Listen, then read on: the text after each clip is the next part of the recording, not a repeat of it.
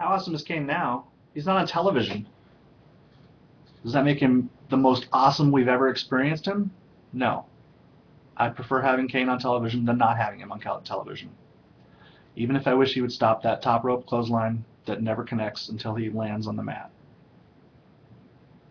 So he's about as awesome as he always usually is. Kane is awesome by virtue of his being a libertarian, by the way. Not particularly having anything to do with his in-ring ability or promo ability. But as a man, as a human being, he is a fine specimen. It's hard to judge him when he's not on TV. When you asked me this, were you aware that Kane wasn't actually on TV? He's sitting at a broken leg angle. Do you watch wrestling? Why are you here? Why are you talking to me? I'm puzzled.